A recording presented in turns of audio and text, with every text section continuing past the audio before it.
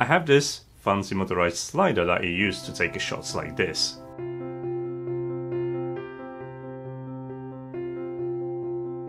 But I didn't have anything to properly support it, so it was on a table and I was limited in how I can actually take my shots. So I thought I'm going to buy myself a decent tripod to support it. And when they arrived, I was super happy. Until I discovered this. It's a good thing I've noticed that the feet are removable, so obviously I would buy one of those supports that I could support the tripod and, well, carry on with my work. Unfortunately, it didn't occur to me to check the diameter of the feet, and I ended up with a support that I can't really attach to my motorized slider.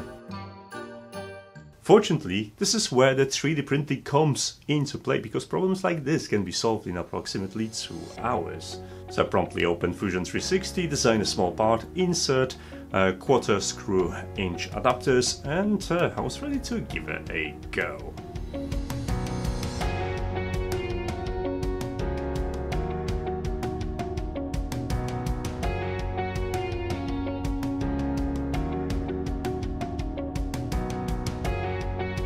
If you don't have a 3D printer, I'd strongly recommend you to get one, even if you're not going to print 24/7. They are getting cheaper and cheaper, and the tree like this, we don't have to go all fancy with all updates I've done to make it absolutely silent, but you can get a machine like this for like 150 quid, or splash out with something a little bit better, like S1 I reviewed on my website, and that will get you covered.